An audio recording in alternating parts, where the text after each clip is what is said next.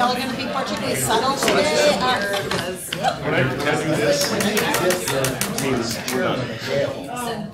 Okay, ladies and gentlemen, we have finished the closed session. Are going to go ahead and resume our regular board meeting. At this time, I'm not aware of any announcements, so we'll go ahead and the chair would entertain a motion to approve the minutes of April the 15th. So moved. Have a motion by Mr. Gibson. Do I hear a second? Correct. Second by Mrs. Flanagan. Any discussion? All those in favor of the motion to approve the minutes, please signify by saying aye. Aye. Any opposed? The motion is approved. Next, we'll call on our treasurer, Ms. Linda Ice, for a treasurer's report. Thank you and good morning. And we are looking at, since this is a combined May-June meeting, we are looking at the statements as of April 30th of 2016. We always start with the cash graph, and that is reflecting cash of $11.8 million. And this is a decrease over the prior year of about $2 million. And I always check our cash balances right before I always come to the meeting. And so today we have about $12.7 million in the bank. When we look at the statement of net positions, our net position for the end of April is at $66 million. And really the only other item that I have is a quick reminder that the audit is coming soon. The auditors will be here in 2 weeks for the first round of field work, and they'll be back again in August. And so this is my pitch to please have all year-end items in by July 7th, which is a couple of days after our 4th of July break.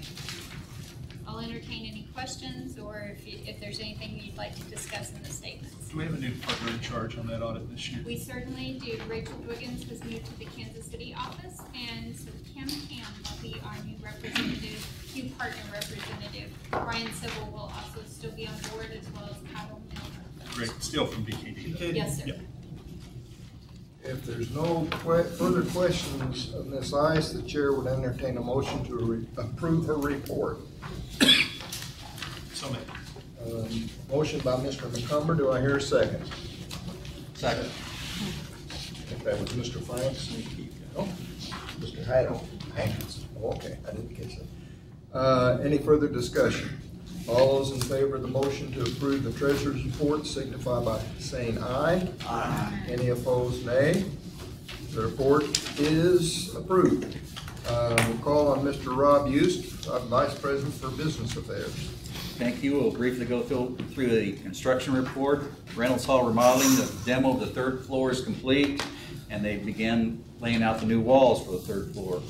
We're still on track to complete that by December. Then we will move the occupants from the first floor and some occupants from the annex up to the third floor. We'll be emptying out the first floor. Some of those occupants go to the annex, and we'll work on the renovation of the first floor. Hopefully everybody will be, not gonna let everybody be back in their positions by this time next year. As far as the Joplin Regional Center, we're working on renovating a portion of that. We're designing that to house our Child Development Center. This is coupled with the additional appropriations that we received to house UMKC Dental on our campus.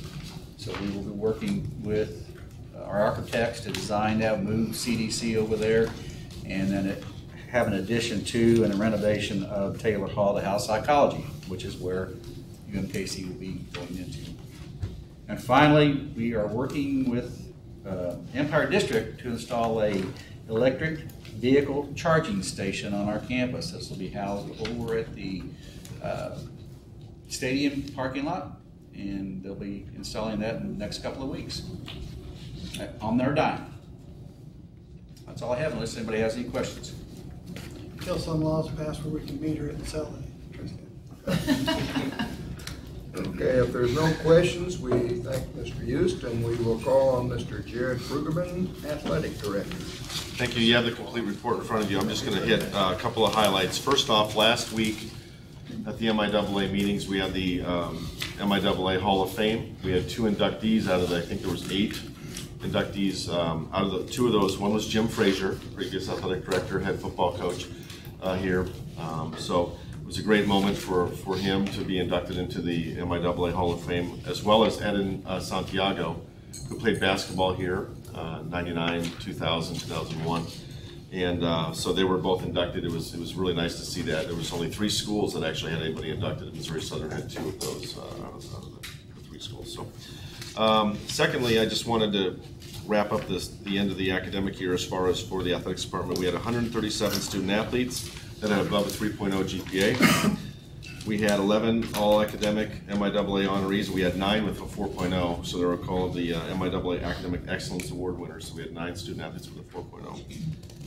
We had 67 all MIAA student athletes, 21 all-region athletes, 21 all-Americans, 6 academic all-Americans, and then 2 national champions 2 weeks ago when we were at the National Championships down in Florida for track and field. So, in addition to that, Vincent Kiprup was the cross-country and outdoor track regional athlete of the year.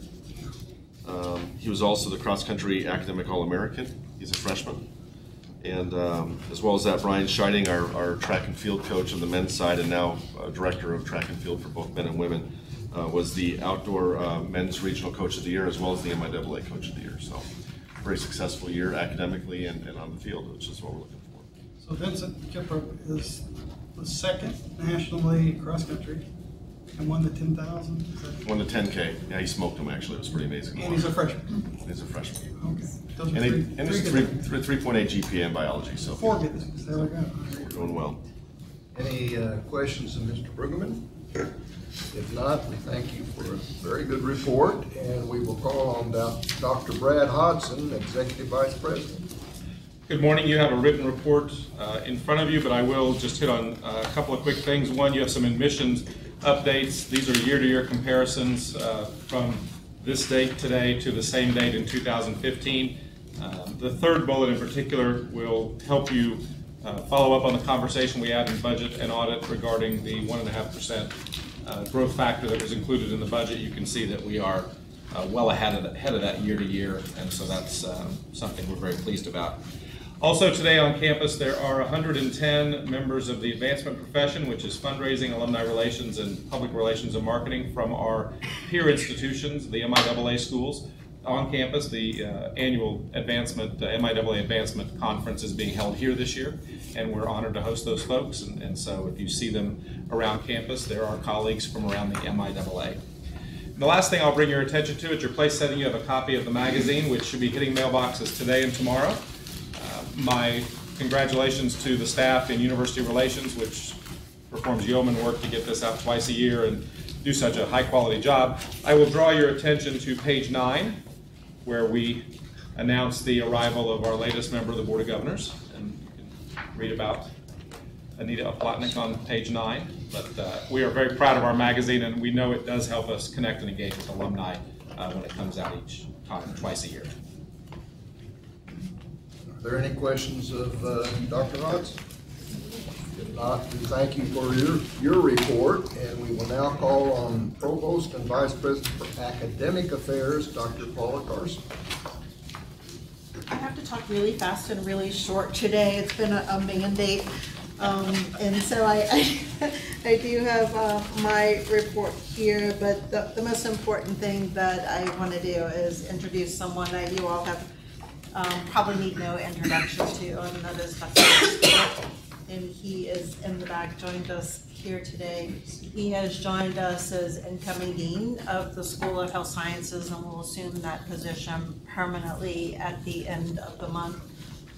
He is coming in during this time really just to meet the teams, have some time to become familiar. But it's for me, it's already been a pleasure and a privilege and insightful to work with Rick. So we're delighted and humbled that you joined our team. So again, I know many of you already know him, but this afternoon I'll be working in. He will be very important in coming up with our recommendations about our future program growth, and we are just absolutely thrilled that he sees working with us as part of his legacy. So thank you for coming. I know he needs no further introduction. I'm still kind of amazed that he birthed 5,000 babies, 4,000. So that's completely amazing, but I also wanted Probably to. half the students on campus. Yeah, that way. I wanted to say very, very quickly that we have had just an amazing hiring year. I think prior to my arrival at the beginning of this year, we had a very good team of incoming faculty to strengthen our academic core. This year has also been amazing. The majority of our searches have been successful. In cases, the small number of cases where they haven't been successful, it has really just simply been because there were issues beyond our control, spousal relocation issues, things like that. We just didn't have positions. So I am really delighted. We do have just a normal amount of change in leadership positions. So what I've included, just for your reference, because I thought this might be helpful, the second page of my report is a list of our existing and incoming department chairs with the new ones italicized, and also the faculty that are associated with each of those departments. Our full-time faculty, our continuing adjuncts, as well as our dual credit. And then on the next page of the report are the new hires that we have with regard to faculty so far. We had another acceptance in the School of Nursing this week, and we're doing background check on that particular position. We have probably 2 other offers that are outstanding right now, and we're continuing ongoing search for the library director. But I just thought it might be nice for you guys to have that information and to see. We'll get you more in the fall on the specific backgrounds and intellectual accomplishments of those individuals.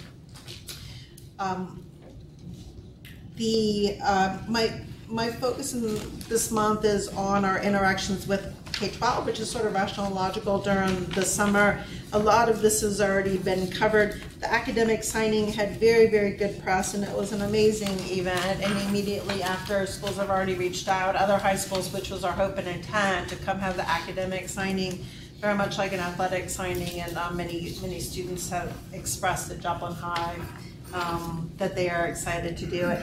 You have, the governors have before your place the challenge coin that we gave, and the entire ceremony was around the presentation of the challenge coin, what it means, the symbolic representation, and that this is a manifestation of our faith in their ability to academically succeed. So we wanted you guys to have them. The only other ones we've ever given away are to the 30 students, Joplin High students pictured here, but we're gonna do more of those. It was just a very wonderful experience for the families, for the parents.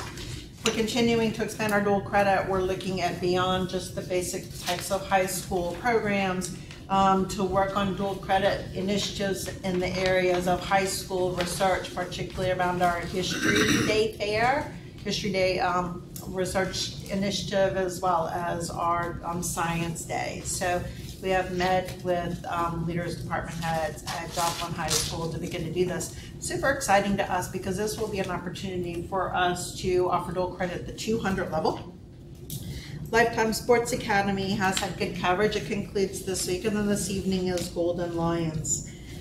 Of note is that I wanted to make sure, if you guys didn't, that you knew our theme semester commencing in the fall was around Great Britain, and there will be a host of activities, which is normally the case here, and I will get you the schedule of those. And then finally, last time we were here, I had in my report that It's Friday that was coming up. Dr. Conrad Bubera, who many of you know, did the presentation. But it was also a very special occasion because we were able to give special new medallions to emeritus faculty, and we had several come and participate. So we have about 26 over the lifetime of the institution emeritus faculty, and we wanted, again, a symbolic manifestation when they attended graduation and other events that represented our respect and gratitude to them. So we have one of these. I'll pass it around if you guys want to see it, but from now on, when you all approve a new emeritus faculty, we will present these medallions to them there. That was quick, huh? Very good. Okay. Not bad. Thank you. Not good, not bad. Any questions of Dr. Carson? If not, we thank you for your report, and we will now call on Mr. Darren Fullerton, Vice President for Student Affairs and Enrollment Management. Thank you, Governor Fleischaker. Again, you have the report in front of you, and I know we're trying to be brief today to get to several other meetings. The Spencer Bartlett Awards, I just wanted to highlight that information, and that was in accents and was on the email. If you look at that, we were able to award over $6,800 in cash to 4 of our graduating seniors for outstanding service commitment and their background. Wanted to also make you aware, we talked last month about the change or that we had an RFP out for food service. So the dining services contract for the university was awarded to Fresh Ideas, a company out of Columbia, Missouri. And they'll be making a wide variety of enhancements and improvements. They take over as of July 1st, so a couple weeks from now. The Southern welcomes and enrollment information are being done by Dr. Hodson. The Joplin Disaster Recovery Summit we talked a little bit about, and you have another booklet in your stack of materials that I thought it was just important that you be able to see. We were able to host this workshop, and many of the Missouri Southern faculty and staff volunteered their time. We had people from New York to LA that participated in this, over 360 individuals from across the country that came to hear about the disaster response and recovery in Joplin, as well as about 5 different other disaster sites in the Midwest. A couple things to brag on with the Student Success Center. Dr. Placzynski and Dr. Johnson with the biology department actually presented in May a poster presentation at the Human Anatomy and Physiology Society Conference, and it was called SI, which is Supplemental Instruction Enhanced Tutoring on a Shoestring. And it talks about the collaborative effort between the kinesiology department reallocating internal funds for student help to pay for enhanced tutoring and supplemental instruction, and then the biology faculty's efforts in working with them to enhance that supplemental instruction. So again, great example of collaborative efforts across campus between faculty, staff, and students that turned out very successful. Below that, I also want to mention Ben Starkey. Ben was one of our graduates here in May, but was also featured in the National College Learning Centers Association newsletter for May. And Ben, after graduation, left us. He joined the Navy, and he will actually be working as a nuclear reactor engineer, already has his assignment with the Navy. And so, outstanding example of our successful graduate. A lot of other information, and the residence life information is at the bottom of the page there, and we've already talked about that in the budget audit meeting. So I would end there. The only other thing, I had the bursar would not be happy with me if I didn't say, or Linda wouldn't, bills are due today for students, so if any board members or President's Cabinet members have students enrolled, make sure they pay their bills by 5 o'clock today. And Ted, if you're there. My son's on the list. But then also, I do want to recognize, and I know Kyle will talk about this. Today will be Kyle Prysock, our Student Senate President's last meeting. He did graduate, and so the incoming Student Senate President will visit with us, and I know Kyle has a few words when his turn's up. So with that is my report. Any questions of Mr. Fuller? If not, we thank you for your report, and we will now call on our Faculty Senate President, Dr. Brad Creamer. All right, thank you. I have given you the written report from Dr. Charlo, who is kind of presenting his last one here. Real quickly, we have some faculty handbook changes. This is maybe new because we haven't really been updating the faculty handbook quite often. Of course, we did this last year, and hopefully updating it every year will make this more efficient. You'll have those, the details of them in your academic affairs files, but we did have some operational procedures and handbook policies that were presented to the Faculty Senate and approved unanimously by acclamation, and then the handbook policies were voted on by the entire faculty through electronic vote, and those were all passed as well. I'll leave the details for your perusal. Another thing that we did at the end of the year was to affirm our position on the conceal and carry legislation that's potentially coming through. We affirmed the resolution from the Missouri Association of Faculty Senates, which basically favors local university control, as well as opposing legislation that would override local control. We also have been working quite hard with our Faculty Senate Executive Committee, as well as administrators and their secretaries, to improve curricular routing documents to make the process a lot easier, and I think that we've improved that quite a bit, which will help us when it comes time to changing courses or adding or dropping courses. And then finally, Dr. Charlo wanted me to thank everyone for all of your work with him this year. And that's all my report. Thank you very much. Are there any questions, Dr. Freeman? If not, we thank you for your report. Next on our agenda is a report from Ms. Alyssa Bryant, Staff Senate President.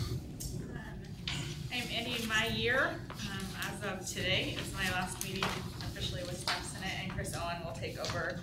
He's here in the back of the room. The last meeting we had was yesterday, and a neat thing that we are, Staff Senate is part of, is we are going to be hosting staff members for the United Way Day of Service, which is June 17th. And we currently have over 40 volunteers that are part of staff that are going to be taking part of that all over Joplin that day. And it's actually a Friday that we're off, so it's really neat to see that many people volunteering. Pam Hosp has kind of been the person in charge of that. And then the next initiative that we'll take into, we'll lead into Chris year is staff welfare. We'll start looking at the perception of Staff Senate across the campus and trying to get a more positive vibe with all staff members. And then we're welcoming 7 new Staff Senators next year, so it'll be a big change. So, thank you. Very good. We will miss you. Thank you for your service. And are there any questions? If not, we thank you for your report. We'll now call on Mr. Prysop. Thank you. I just wanted to come today. Amanda Gardner is the incoming Student Senate President, and I have every confidence she's going to do a great job. We're leaving her with some tools that weren't there before, and so it should be easier and a little bit faster for them to accomplish some things. But I was really proud of what we were able to get accomplished. I didn't know coming into it how slow things can be to do anything, but it's always rewarding, and I want to thank you for the opportunity to come and represent to you and to be here with you at this meeting today and for the opportunities throughout the year. We thank you for your service on the board and wish you great success in your career after Southern. Thank you very much. Are there any questions of Ms. Pryside? If not, again, thank you for your report. At this time, I believe we need to call on our Budget Audit Committee, which is chaired by Mr. McCumber. So I'll call on him. Thank you, Mr. Chairman. The Audit and Budget Committee met this morning quite early, and everyone, all the governors were there, and I very much appreciate that. The primary purpose of the meeting was to discuss the budget and items surrounding the budget. So if the chair would like, perhaps it would be a good time for Rob to bring us up to date on the budget before I read the proposals that we passed out at the committee, if that's all right. That would be fine.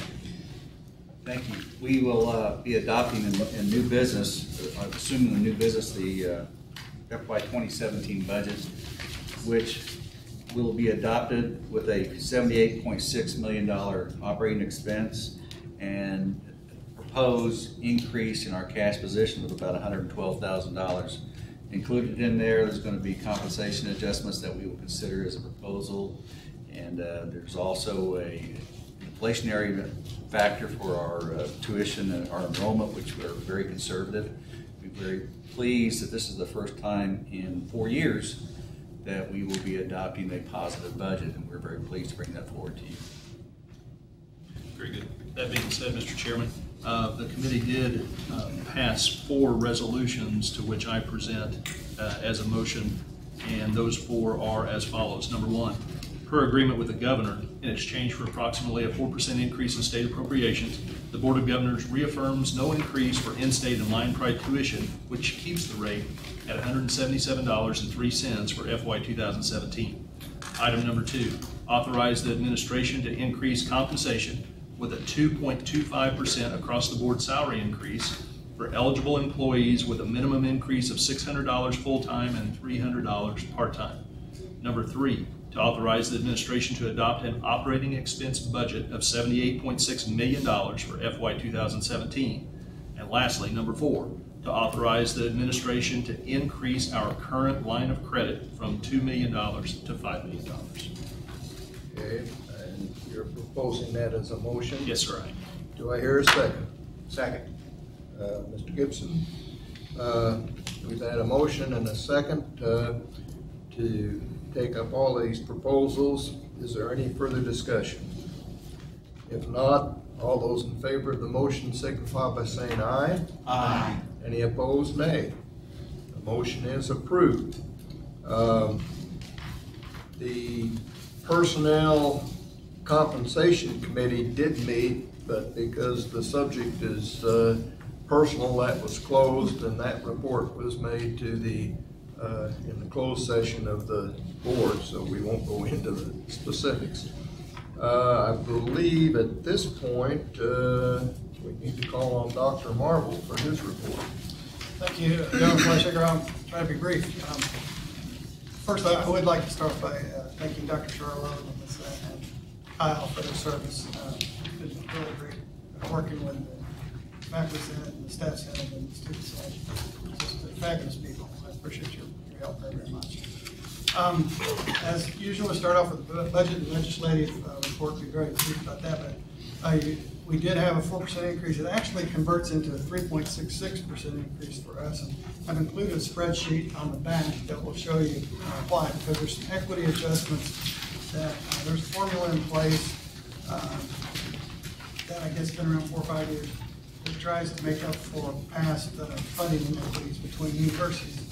And we, in the four-year sector, have to take money from each other to do that. Community colleges got extra money to spread around to do their equity. So it was an interesting little discussion we've had about how to maybe fix that in the future.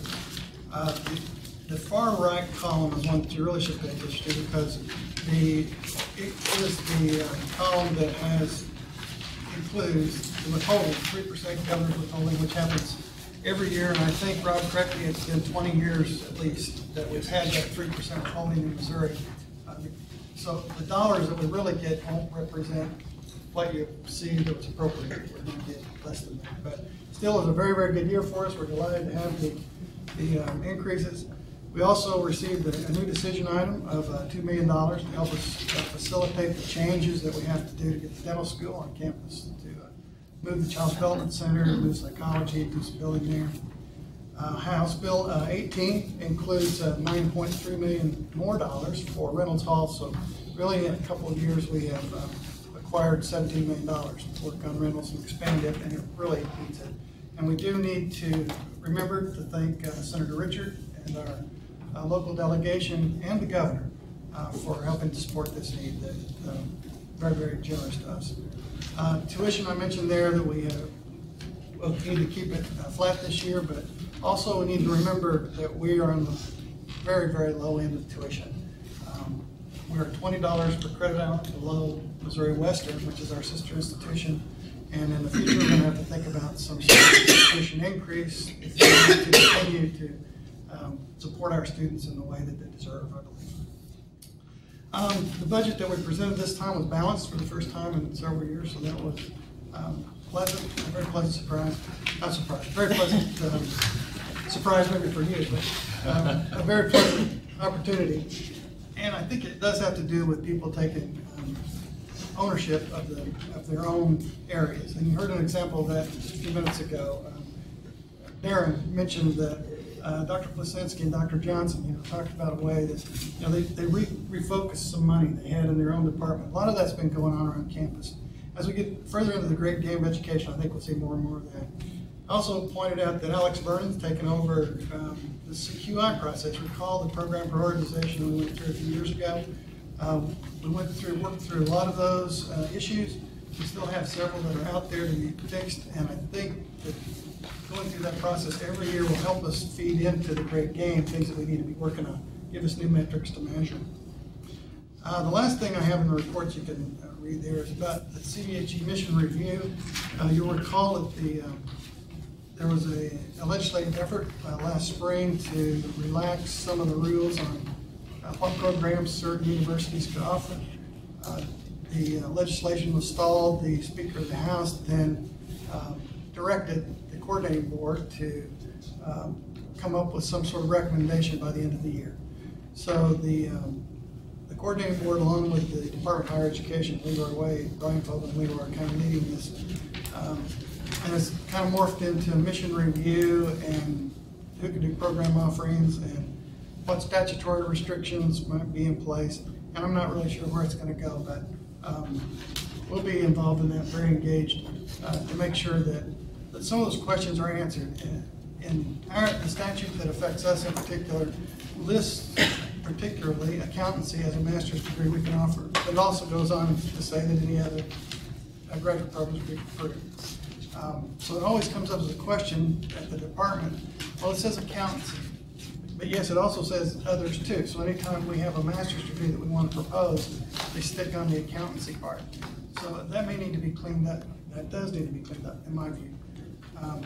But this whole discussion of, we're not the ones most restricted, frankly. There are other universities in the state that are more restricted than us. So I think this will be a very interesting fall. And we should know something by next legislative session about what the coordinating board and the Department of Higher Education intend to propose. So that's all I know about that at this point. Are there any questions of Dr. Marble? I think Dr. Marvel's report, it really documents some of the excuses that are often given for why a particular program is not considered at an additional institution. And this is a real problem. To think that place-based education is not important is crazy. Not everybody uses the internet to learn everything at this point. And what you're really saying is that a particular part of the state of Missouri is going to have a very low ceiling at this point. If the market's there, if it can be supported, if it can be justified, it should be considered. It's that simple.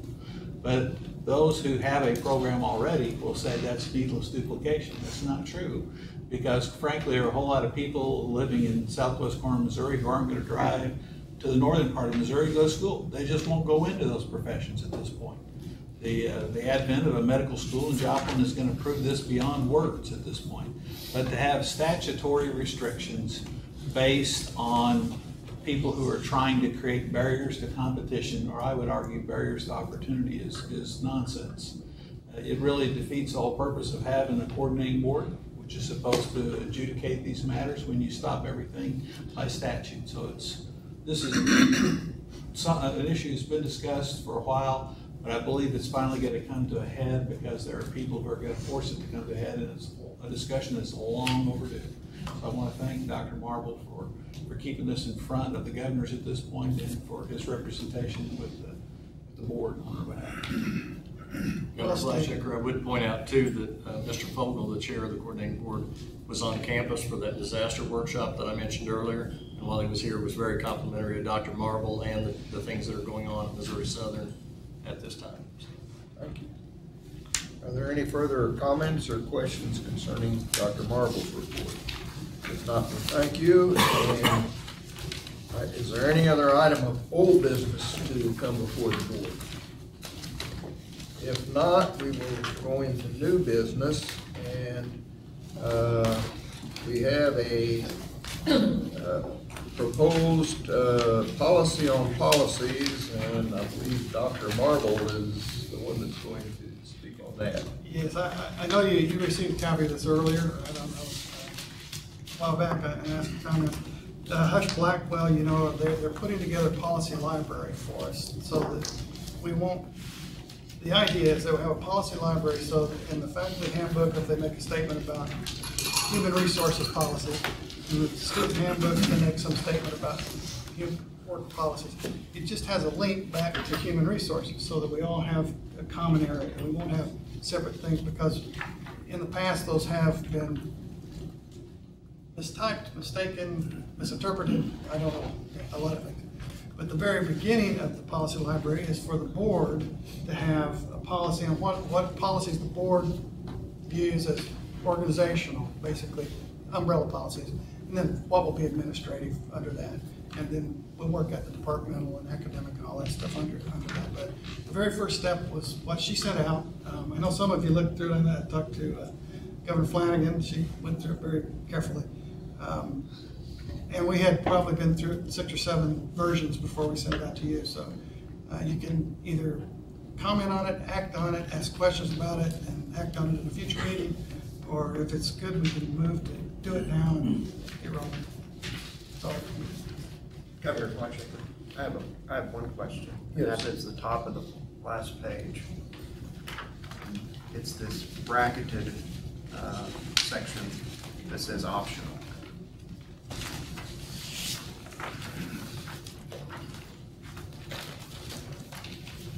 Can you see it? I can see it for you.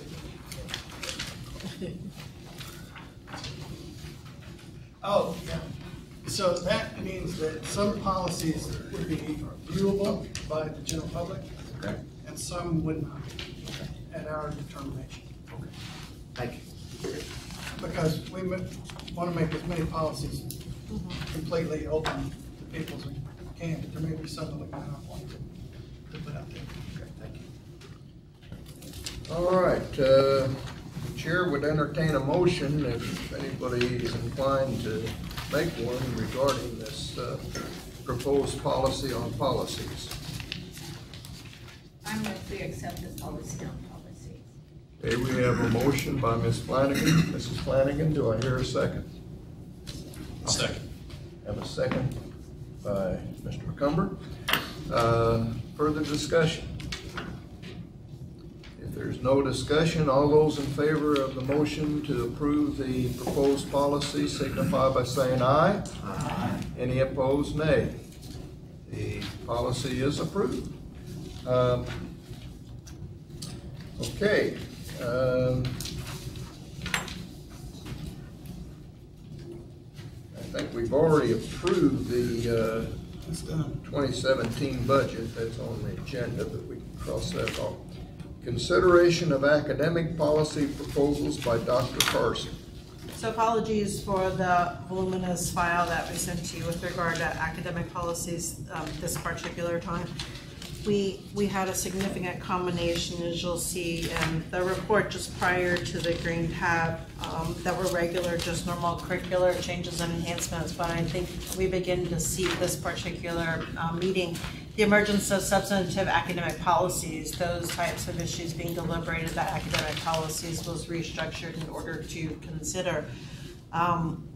There are, you know, I just sort of marvel at 2 lines on this paper. It takes hundreds and hundreds of hours of discussion, and I am not really particularly conscious of which ones you all might find interesting or want more detail on or not. So I am going to talk very, very quickly about a couple of them, and then I'm going to ask if we could perhaps consider scheduling our first academic affairs subcommittee at the September meeting. The August meeting right now is scheduled is right around new faculty orientation and beginning of the semester. So I would like to go over some of these in detail. Some are in progress, and I would like to talk about a significant number of future anticipated academic policies that I think will not be controversial, and I think will be very consistent with our peer institutions and will be very beneficial to us on many fronts. But here you begin to see, for example, we have academic policy on the change of syllabus format, just the whole way that we present relevant information to our student body about the classes that are taken and the expectations we are levying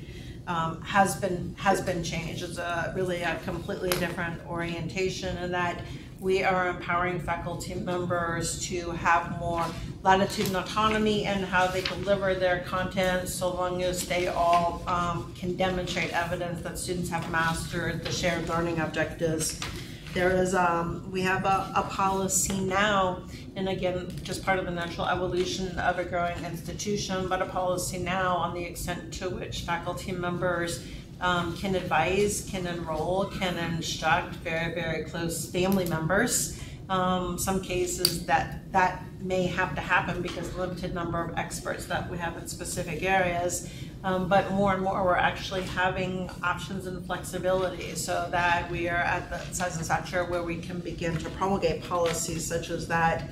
And then this upcoming year will be one, and Brad and I were talking about it earlier, of specific discussion about gen ed and our core and what liberal education means, and how should our liberal education state mandated core requirements fit into our degree programs in a way that that allows a student to begin with foundational fundamental learning and progress to be able to think in higher order manners in a more integrative way.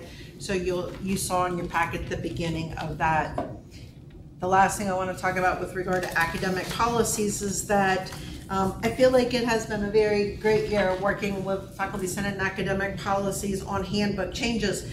At first, you know, and as I finished my first year here, and everyone reads the handbook for the first time, I was like, well, that's not exactly what we meant. I can see how, but there was shared understanding. A lot of it was just really editorial in nature and small points and tweaks to make clarifications of what everyone understands the handbook committee and you all as governors intended.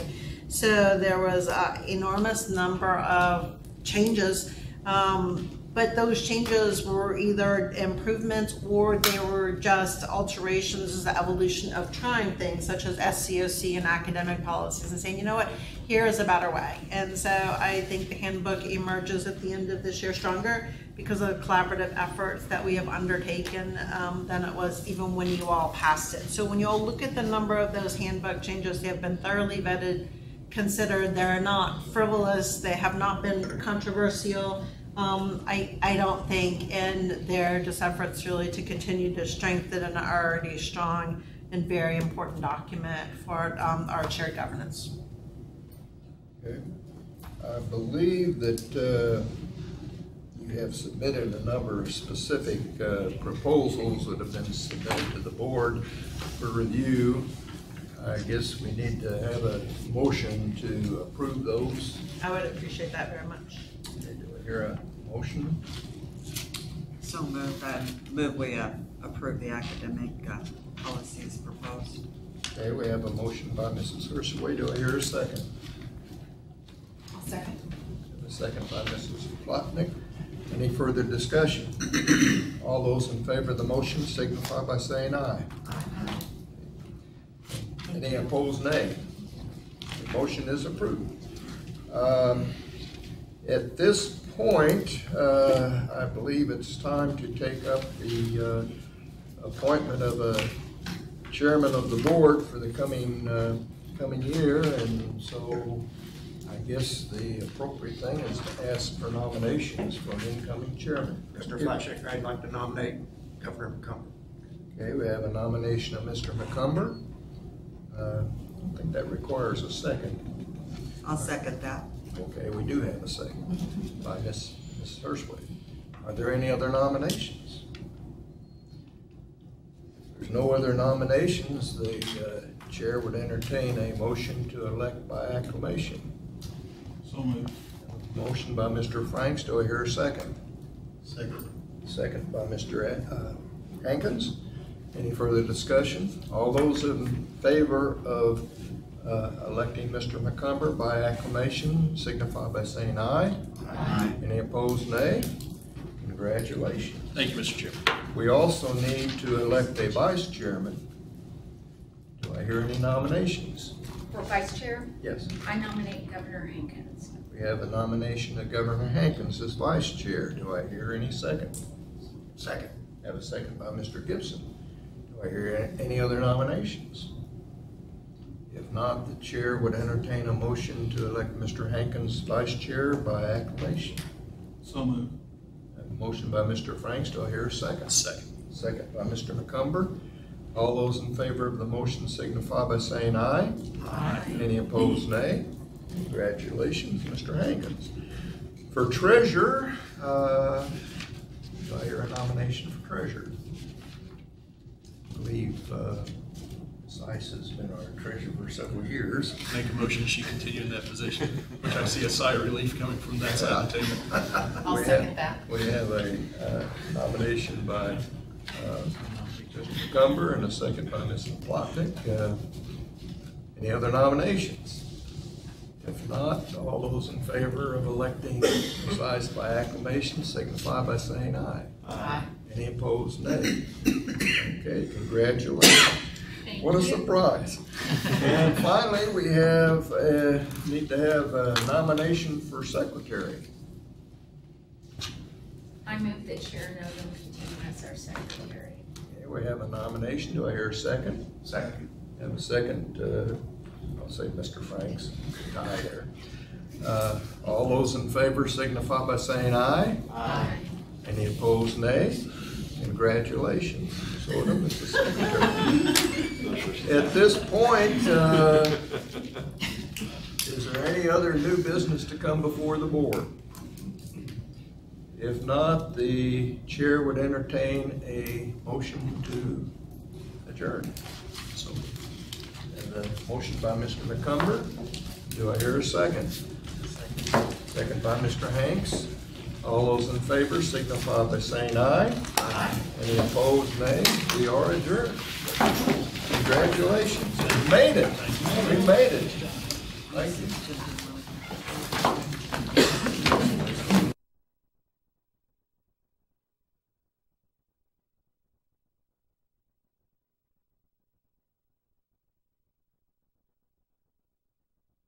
Congratulations.